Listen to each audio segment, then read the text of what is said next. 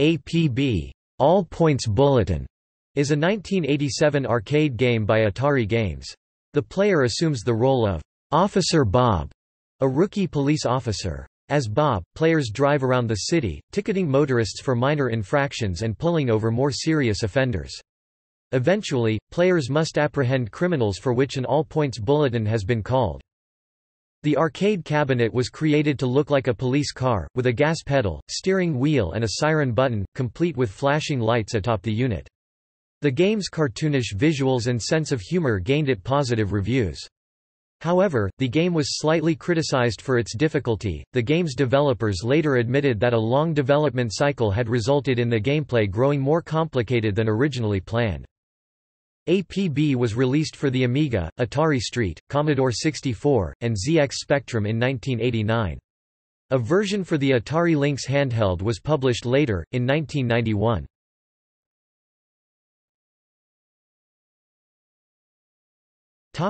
Gameplay. The object of the game is to meet or exceed the daily quota of citing or arresting various types of law breakers within a time limit for the day. The player is given an overhead view of Officer Bob's patrol car, number 54. The player controls the car with a gas pedal and a steering wheel.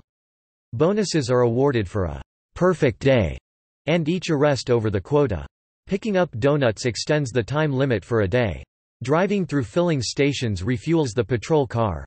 Driving through the speed shop garage daily upgrades the patrol car with brakes, guns, armor, radar, etc. The game begins by having the player drive around a closed course with traffic cones. After that, the player will ticket common misdemeanor infractions such as littering by pulling up behind them, pushing the siren button and having them pull over. Certain offenders require more siren taps to be pulled over. Specific offenses are tied directly to distinctive vehicles, e.g., only the pink convertibles toss litter, and that is the only offense they will commit. The exception to this is speeding, eventually introduced into the game, which can be perpetrated by any vehicle. The game also gives the player the task of arresting fugitive felons. Every other day, starting on the third day, the player can go after an APB, All Points Bulletin.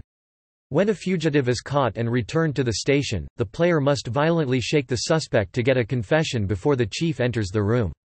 This is done by filling the confess-o-meter by tapping alternatively on the fire and siren buttons. After day 16, no other petty violators are introduced. The daily quota will be a combination of those above, with a few helps, stranded motorists, and hitchhikers thrown in. The game's life gauge of sorts is a demerit meter. The game ends when this meter is maxed out. When the demerit limit is reached, the message, "Too many demerits. You are fired," is displayed, along with Officer Bob being dragged from the car, handcuffed, and thrown either into the back of a paddy wagon or into a garbage can. Demerits are gotten for colliding with cones and other vehicles with the siren off, shooting non-offender vehicles, running into donut huts and pedestrians, running out of gas if the quota is met, and failing to get a confession from an APB.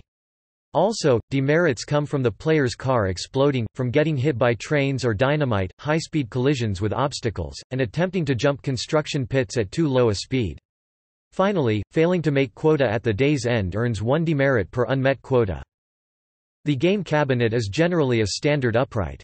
The main controls consist of a steering wheel, a siren button, a fire button for the gun and an accelerator pedal. The cabinet has 2 lights on top, red and blue, which flash when the player presses the siren button. Units feature a detachable seat which can be used to convert the cabinet into a sit-down game.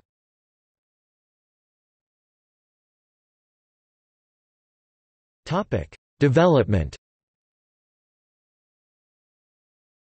According to members of the team that worked on the game, APB had an extended development process. Throughout the lengthy development, new gameplay ideas such as the in-game shops were continually added. The developers admitted that as a result, the final game may have been overly complex.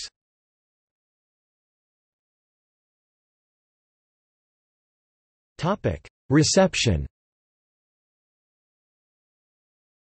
The game enjoyed moderate success in the marketplace.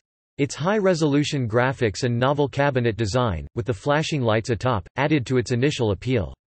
The game was noted for its increasing difficulty, with the game's machine calling it at times, "utterly frustrating."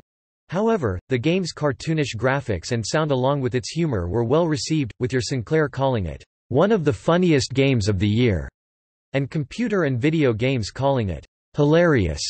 The unique gameplay was also lauded, the game's machine called it, "like a breath of fresh air," and Crash said the game was, "refreshingly different from the usual mass of bash or blast 'em ups." In a retrospective review for Allgame, Paul Beyondich wrote that the gameplay stood the test of time, and that the arcade cabinet's unique design set the game apart in arcades. He also wrote that 10 years after its release, the game was still graphically impressive. In addition, he complimented the game's depth, difficulty curve and replay value.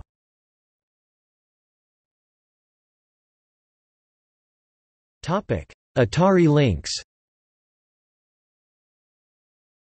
The Atari Lynx version was reviewed by CVG magazine in their August 1991 issue, giving the game a score of 88 out of 100.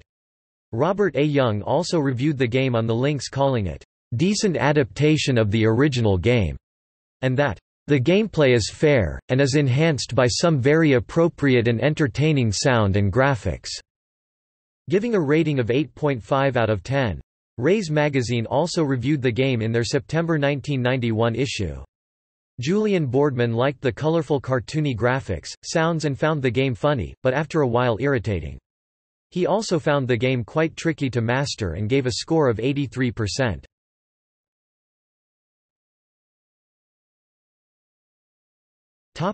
Ports.